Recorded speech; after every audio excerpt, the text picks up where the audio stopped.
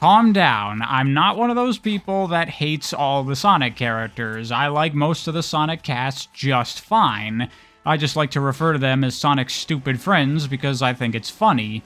And with this video, I want to talk about a particular problem that I've had with the cast of Sonic for a very long time. And if you're a Sonic fan, you'll no doubt be aware that the cast of Sonic has had a number of problems in recent years, like the fact that no character has been playable in like any Sonic game for a really long time, or how in all the stories all the characters basically just stand around and do nothing, or how they've all been written very incorrectly and a lot of them have been very out of character for a while. There's been a lot of issues with the Sonic cast for about a decade or so, but those problems are not the problem that I'm going to be talking about in this video. What I'm going to be talking about in this video is a problem that's actually been around for much longer than any of those problems, yet I've not seen pretty much anybody talk about this issue, which is a little weird to me, so I want to highlight it. The issue I want to talk about is how most of the Sonic cast has been frozen in time since, like, the 2000s. What I mean by that is all of the Sonic characters have been completely static from, like, a narrative and storytelling perspective. When you look at most Sonic characters, when they're first introduced, the game that they were introduced in is typically about them in some capacity, and they'll usually have a character arc of some kind. And in many cases, you'll see characters that have multiple arcs game to game. And I really like that. It makes the characters feel alive and dynamic, like they're real people that learn lessons and grow and change. And that's the exact kind of thing I want to see with a long-running series. I want to see these characters develop over time. But inevitably, every Sonic character, eventually their character growth hits a wall and they just stop growing, they stop changing, they just become static characters that are frozen forever in the state that they're currently in. For example, let's look at Tails. In the Sonic 2 manual, it talks about how Tails was originally very timid and had a lot of self-confidence issues, but meeting Sonic, he got inspired and he started to feel more confident in himself and he started to idolize Sonic and trying to be like him. And so that's a little bit of character growth for Tails right there in his debut game. But then in Sonic Adventure, they build on that, where now Tails, kind of his idolizing of Sonic is starting to become unhealthy, where he relies on Sonic for everything, and he feels like he can't do anything on his own. He needs Sonic there to guide him, and then that develops into a character arc for him where he learns to have confidence in himself. And then that all crescendos with Sonic Adventure 2, where now Tails has grown to the point where when Sonic thinks he's going to die, he asks Tails to handle things for him. And to Tails, this is a really big moment. It's Sonic asking Tails to do something for him. It's a demonstration of the fact that Sonic has confidence in Tails that he can get things done, and Tails wants to live up to Sonic's expectations. And because of the confidence building that he's had in previous games, he thinks he can do it. And that is some very nice character growth over time for Tails. This is a completely different place than his character was in when he was first introduced as the shy, timid little kid that got bullied for having two tails. But then, after Sonic Adventure 2, Tails doesn't grow or develop anymore at all in any Sonic game. I guess he does a little bit in Sonic Riders with his conflict with Wave, but that's it. Other than that, Tails is a completely unchanging character for the rest of the Sonic series. He continues to show up in many Sonic games, but he's just there just because. He's not contributing anything meaningful to the story.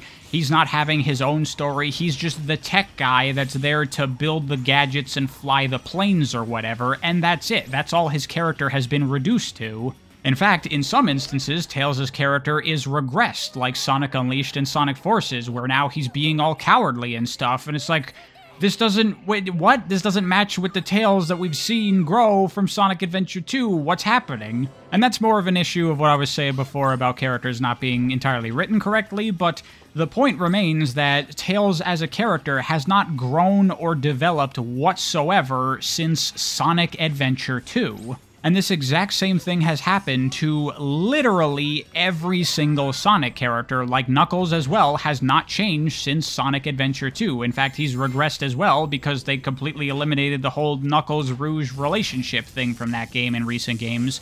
Shadow was a character that had tons of character growth and development from SA2 all the way up to 06. He was a very dynamic character that changed a lot over many games, but then after Sonic 06, he has been frozen in time.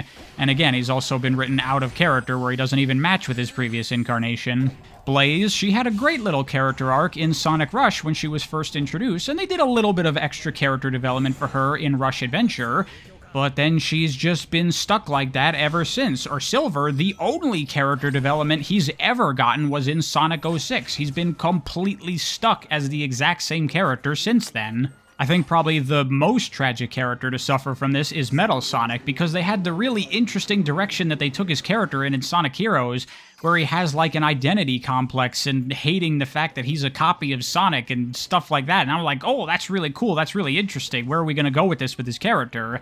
And the answer is nowhere, because we're going to remove that from his character, and nowadays Metal Sonic is just Eggman Robot, and that's it. He has no personality anymore. Now, Sonic, he has always from the very beginning been a static character, but I think that's perfectly fine for Sonic, because Sonic is the catalyst for change in other characters. Sonic is that unwavering beacon of good that teaches other characters lessons and helps them have character arcs. So for Sonic, I'm fine with him being a static character. In fact, I like him being a static character. I want him to be a static character. I think that's the best way to use his character. But all the other Sonic characters, there's no point in Sonic being static for other characters to grow from if they are not growing anymore, if they are not changing. All the other characters have just become these kinds of caricatures of themselves, where like Tails' character now is that he's Sonic's friend and he's smart. Knuckles' character now is he's the guy who punches things. Amy's character is she's there. And I think this is a horrible way to handle these characters. Like, if you ask me, if you're not going to do anything with these characters, then you might as well not have them in the Sonic games. Like, so many people these days have been complaining about how most characters haven't even been in a lot of Sonic stuff, but I'm like, you know what, that's fine. If you're not going to do anything with the character, I'd rather them just not be there. Because the alternative to that is stuff like Sonic Generations and Sonic Forces, where the characters do show up, but they all just stand around and do literally nothing the entire story. And this is the problem that I really want to see the Sonic series address. I don't want to see more of the Sonic characters. I want to see the Sonic characters actually grow and continue to evolve and stop being trapped in this limbo state that they've been in for fucking who knows how long. Just the characters being present in Sonic stories and in Sonic games and doing something, I don't care about that. I don't want to see these characters destroying Eggman robots or whatever. I want to see these characters being alive and feeling like real characters again. Not that every single character in every single story needs to somehow have some kind of character arc or growth or something. It's fine to have characters that are just there to serve the plot sometimes, but the issue is that every Sonic character has been like that in every Sonic game for so long. And that makes these characters boring, because I know that nothing that ever happens in a Sonic story is ever gonna have any kind of meaningful impact. This is one of my biggest problems with the IDW comics. None of the game characters ever have any character arcs there, because they can't, because that would make the characters change, and we can't have that. The new characters are allowed to have that, but clearly the game characters are not allowed to have character arcs. And to me, that makes everything that happens in the comics seem utterly pointless. And I think this is part of the reason I enjoyed Sonic Prime so much, because I was watching Sonic Prime and I was like, oh my god, character arcs, can you believe it? It's like a real story with real characters. Holy shit, I never thought I'd see that in Sonic again. And here's the thing, I don't at all think that this is some sort of accidental coincidence where the writers of the Sonic games just weren't really thinking about it and they didn't realize that nothing's been going on with the characters. I think this has been a very intentional choice that they've made, that they want the Sonic characters to be static and kind of just be a certain way, and that's just how they are forever.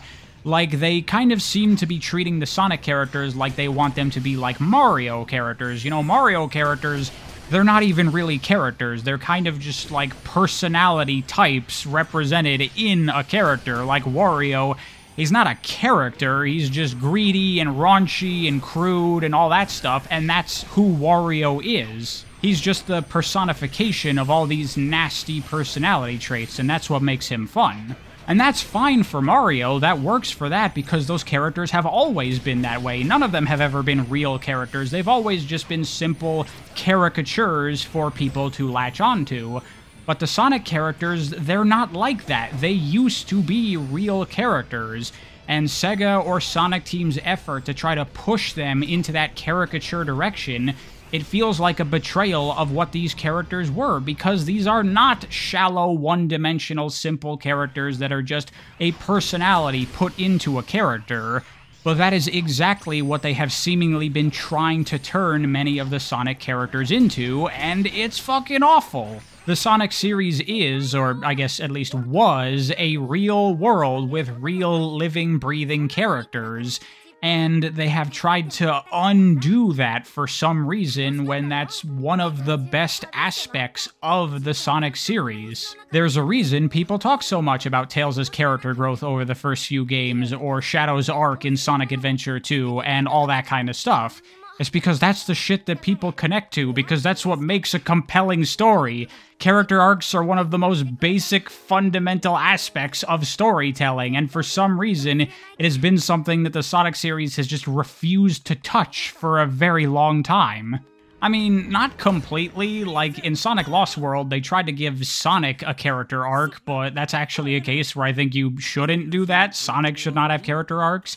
And then in Forces, they tried to do a thing, I think, where the Avatar character had a character arc, but that doesn't really work because that's a nothing player insert character, so no, don't do that. And Frontiers has actually seemingly attempted to address this kind of thing a little bit because Sage had a character arc in that game, and that's good. Her character arc didn't really work very well in my opinion, but at least they tried something. And they even tried having character arcs with the other characters, Tails, Knuckles, and Amy.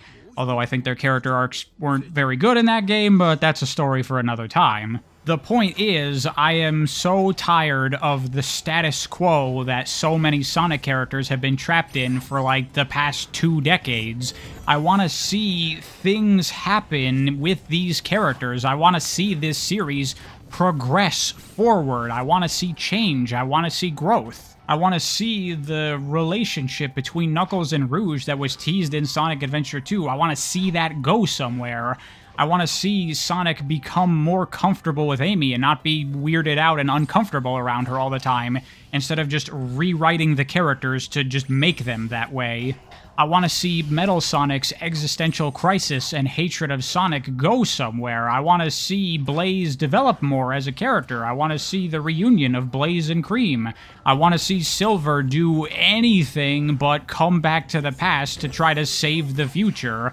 I want to see Shadow's character develop and his relationships with Rouge and Omega. Something, anything. I want something to happen in this universe.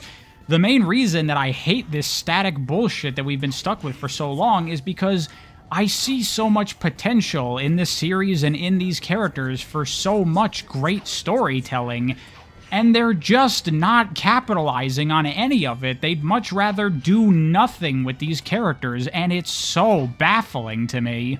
I hope maybe one day things can change and the characters can stop being held back, and maybe that's already started to happen with Frontiers. Who knows? I guess we'll see in the future. And if they do start to move forward with the characters, I hope that they do it well. That's another important factor here, and I don't know if I have confidence in them to do it well, but I guess we'll just have to see. Thank you for watching, hope you enjoyed. I'll see you next time.